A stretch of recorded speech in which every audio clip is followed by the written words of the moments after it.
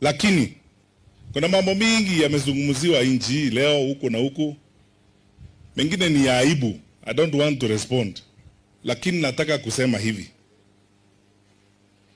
Viongozi wote wa usalama katika nchi hii ya Kenya, awe Inspector General wa polisi wetu, awe ni viongozi wote wa ngao, tusimame imara, tufanye kazi ile tumepewa ya kufanya, tulinde katiba na tulinde nchi yetu.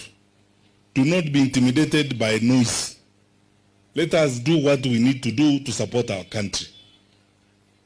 Ni kwa sababu leadership is about restraint and it's also about decency. So I will not say some things I would otherwise say. Lakini na ninajiheshimu na ninaheshimu rais wangu. Unlike some people, I respect my president and I respect the constitution of the country.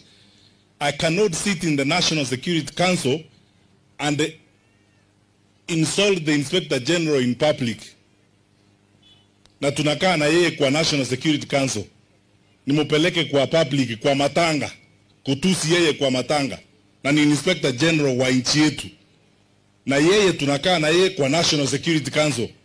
Na sijaenda kumuuliza hapo kwa National Security Council ili jambo lilifanyika namna gani. Alafu niende kwa matanga kumutusi yuko. Because some people have decided to stoop too low to a point of pettiness and desperation, mimi siwezi kuenda hapo. Ninaheshimu katiba.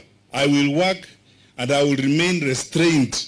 Lakini nataka kuambia wenzangu katika usalama, tufanye kazi ile tunatakiwa kufanya. We have a role to play and we will play it. We will do our part. Ukifunja sheria, even me, I am not above the law. I'm not above the law, hata mimi. Kwa sababu kuna katiba na kuna sheria.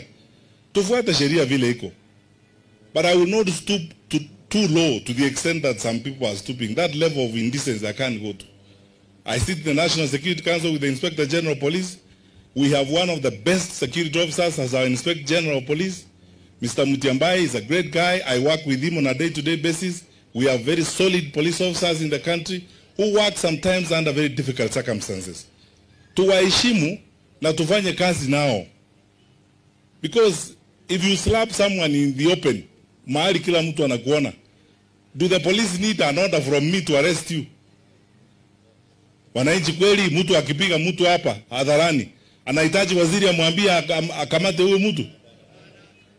Najua kuna aibu ingine tumejiletea hii nchi, saa ingine unashangaa.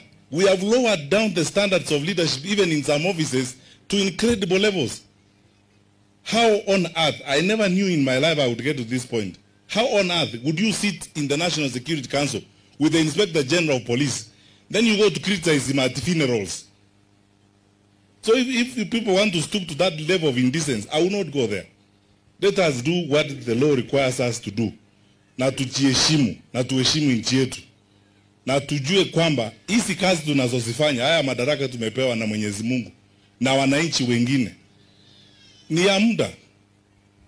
Tutamaliza hii kazi, wengine watakuja waifanye na wengine waifanye. Kitu ya muhimu ni kwamba we love our country. Tupende nchi yetu.